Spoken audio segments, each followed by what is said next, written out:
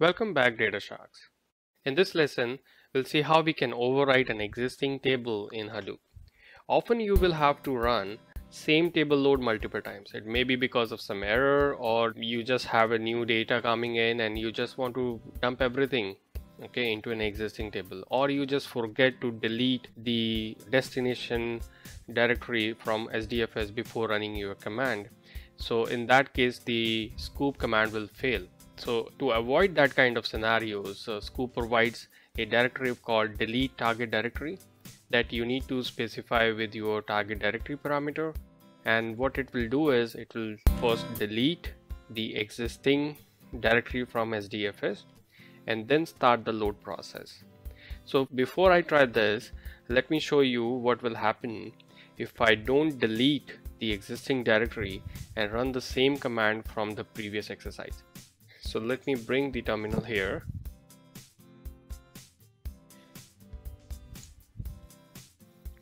So let me just copy paste one of the previous commands.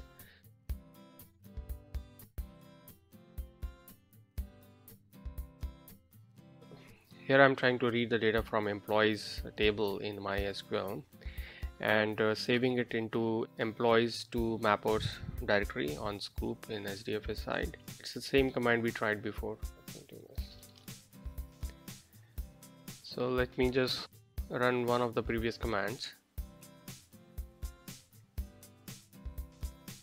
So here again I'm just trying to import the data in one of the existing sqoop directory. This directory we created in one of the previous exercise. So what will happen when I run the same without cleaning the existing data? So sqoop is saying that file already exists. So output directory so and so already exists. So it will fail the process. So to avoid this kind of scenarios, we should either use the incremental loading, which we will learn later in this course, or we can delete the existing data and run the command. So let me try with the delete first in this lesson. So let's run sqoop import again. Okay, remember we did not delete the existing employees to mapper directory yet. Okay, I'm gonna do it as part of this command. So our connection string, which will be JDBC MySQL sandbox sdp.hortonworks.com sqoop. Sqoop is our source database on MySQL side, and the username for MySQL is root, password,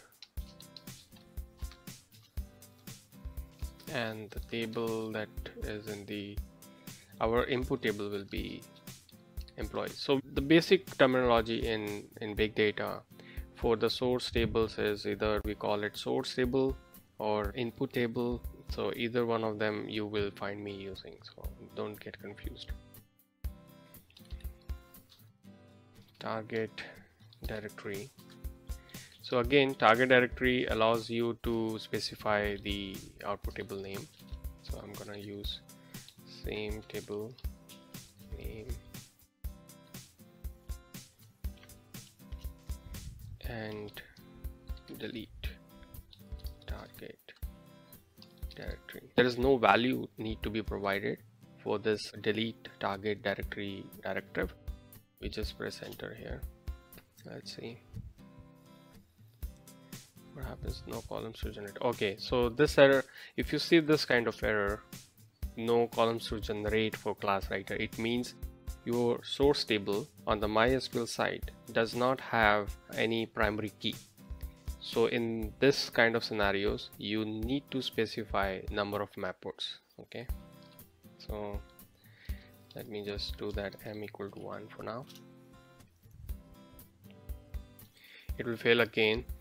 It's actually failing for two reasons. One is because there is no primary key, and the second one, we did not specify the driver for this command. Okay, so I need to specify driver. Let me the driver here.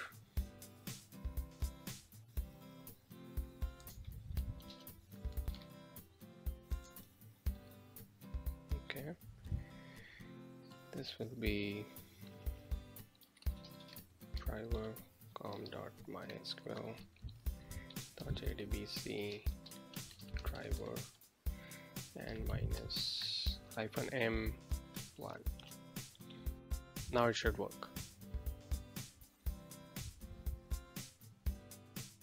Okay, yeah, it's working now. It's starting the import.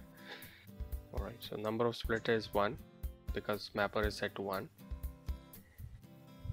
So here you can see that it deleted the existing directory from HDFS, okay, and then it started the import. So this is because of the delete target directory parameter that we passed in, okay. So again, 1000 records are imported and we can quickly take a look.